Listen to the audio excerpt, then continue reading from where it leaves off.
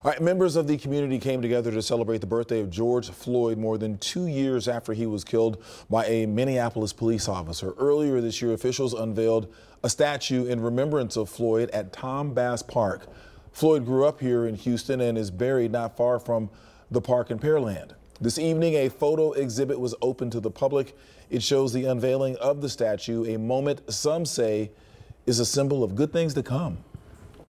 Looking at that statue, you're reminded of everything that happened, but all the positive things that happened after it happened. And to me, most importantly, we keep moving forward. Harris County officials also announced plans to place a permanent marker in memory of Floyd. He would have been 49 years old today.